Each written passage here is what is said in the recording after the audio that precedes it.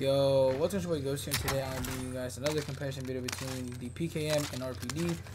And if you watched my last video, you would know that this video was coming. Like, the way I was talking about the PKM in my last video, it would have been injustice of me for not posting this video, because man, like, I was gassing the PKM quite a bit in my last video, and I wanted to go into this discussion a lot deeper than, you know, what I was talking about in my last video. So here we are, and I gotta be honest, bro. When you guys hear the stats between these two weapons, bro, it's gonna be crazy, bro. You know, this conversation is very, like, kind of deep to me, because when the Stoner got nerfed, I felt like the PKM was going to be the LMG to rise up from the shadows, but it was actually the RPD. Not to say the RPD is bad, but I just felt like the PKM did dirty, and you know, we're gonna have to get into that a little bit later. But before we do, I want to say, if you're new to the channel, hit that subscribe button. On the road to 2,000. And again, we just hit like 1.84K, so we're about 160 subs away. So any sub would help.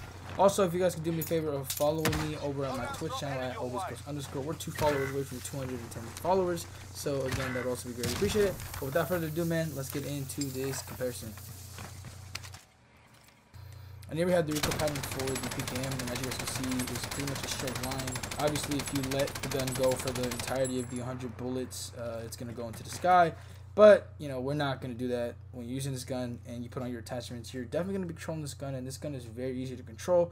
And as you guys can see here, this is my new class setup with the PKM. If you guys watched my last PKM comparison, in that class setup, we had the staple tape instead of the stock. And I wanted to use the stock to see if I could maybe make the PKM a little bit faster, and to be honest, I didn't really feel a difference. So I think stapled or the stock is the way to go, or maybe even a tank laser. I'm not really sure, but I feel like regardless, no matter what you put onto it, the difference is going to be very minimal, and it won't really matter. Yeah. But anyways, man, this PKM is a weapon that is just, I can't understand why it's been neglected.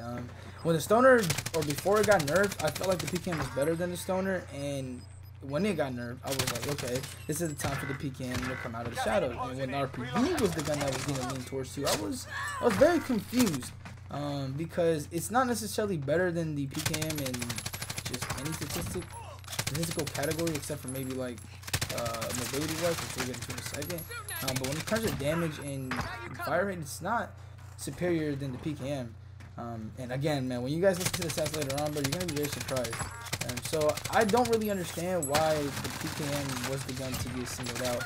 And the base guns, the PKM has 100 bullets, and then the RPD has 20 or 75. And I know with the RPD, you could obviously increase the mag on your gun, but like for me personally, which we'll get into in a little bit, I just don't like. I don't understand why we want to do that with the RPD or just the LMG in general, because you're just gonna become slower. And LMGs are just slow as is, and with no LMG necessarily having a hybrid mag like how the Bruin did, like all of these are just, if you up the mag on these weapons, yeah, obviously it's gonna be better because you get more bullets before you have to do that slow as reload, but still, like, you risk losing a lot of mobility, and I'm not the type of guy to really give up mobility so easily, and especially since I already have a lot of ammo in my mag, I don't feel like I need to increase that mag.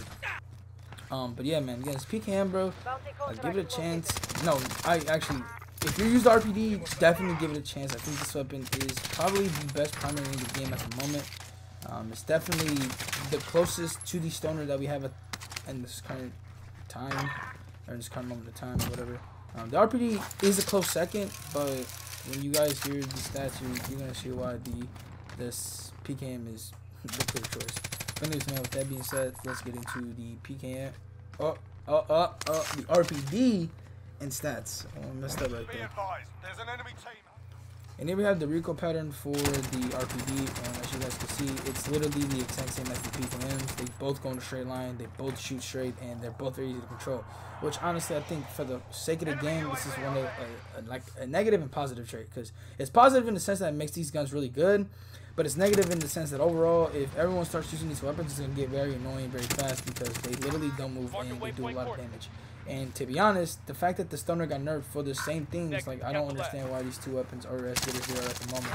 But at the same time, I can understand, because when the Stoner was popular, it's not like these two weapons were necessarily being used a lot. And right now, the RPD isn't the clear-cut meta. Yeah, some people are leaning towards it, but there's a lot of people that prefer other guns like the XM4, AK-47, even T58. I've been seeing a little bit of T58. So you know, it doesn't allow these two weapons to necessarily be the dominant meta. Whereas the stoner, everyone was using it, it was everywhere, and it rightfully deserved a nerf.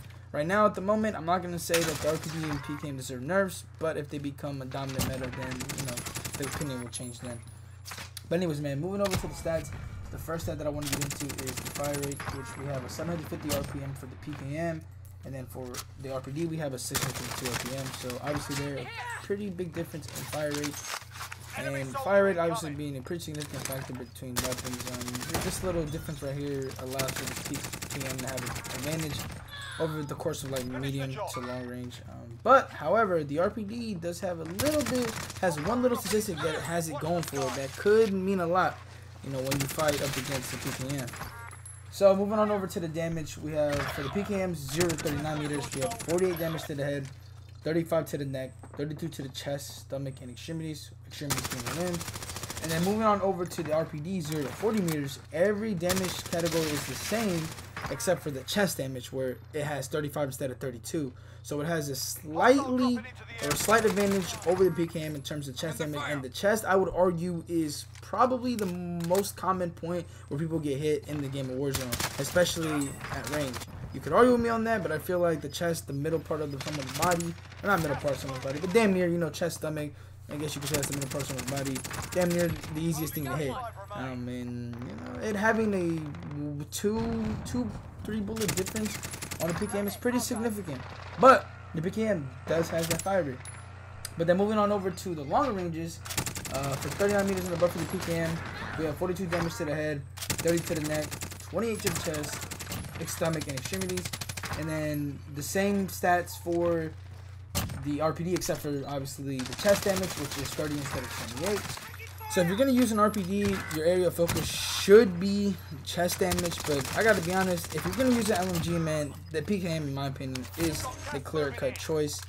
I honestly don't understand why people lean towards the RPD as much as they do. The RPD is a really great LMG, don't get me wrong, and obviously by damage, it's slightly better than the PKM towards the just the chest area, because everything else is the same. But I mean, fire rate, it's much better. It has a bigger base mag by 25, and it has a better bullet velocity with it having a 720 ms compared to the RPD 606 ms. The only thing that I could see why the RPD is being chosen over the PKM is just mobility, and honestly I think that's a pretty valid reason. Mobility is a very, very important thing in this game. People like being fast, people like being able to not feel like a complete snail, tortoise, or whatever, and a stat like ADS time, where the PKM has a 413 ms and the RPD is 340 ms, or has a 340 ms, it's just pretty significant, man, because that means that with the RPD, you're just a slightly faster snail. Because at the end of the day, man, you're using an LMG. Both these guns are very slow.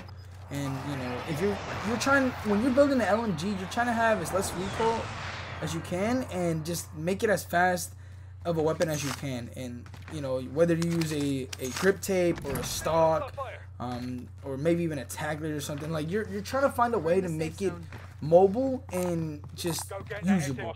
And I think the RPD has more opportunities of being, you know, faster than the PKM, but I just think the PKM is just better than everything else. Again, though, people lean towards RPD for movement. That's okay. But like at the end of, like, you're using the SMG. You know, like more than likely, 99.9% of you guys are using SMGs with their LMGs. So I don't even think mobility matters too much. I guess the only statistics that matter would be pull-up speed and ADS speed, because, you know, sometimes you do need to, you know, hit a corner with the LMG and being able to pull it quicker than the other person's weapon, which I think the RPD also has the advantage in that by a few seconds, milliseconds, not seconds, or maybe seconds, I don't know. The whole seconds things with these guns are pretty weird, because literally all these are just, the difference between these guns in terms of like ADS speed and all that is just like milliseconds and all that. I'm kind of like, I don't want to be too confusing with those terminologies. So let's just say the RPD is slightly faster in a lot of aspects, pretty much all aspects, like ADS speed and pull-up speeds and all that. Because, you know, it's just, I don't know, for some reason it is. But the PKM, man, and all that, and most categories other than mobility and chest damage is pretty much better than the RPD. And yeah, man, I guess this is my argument as to why the PKM is better than RPD, or at least should be considered to be just a primary weapon. Because I'm just trying to like shine some light on the weapon that gets disrespected a lot, in my opinion. And I know a lot of people do know that the PKM is good, but like they use the RPD, or just most use the RPD over the PKM. It's just kind of like weird because they're both very similar. They're like almost identical weapons. So I just want the PKM to get a little more love since we're already using LMGs. But yeah, man, with that being said, let me know what you guys think about both these LMGs. Which one do you prefer and why? Yeah, man, thank you guys for watching. I'll see you guys later, and I'm out. Peace.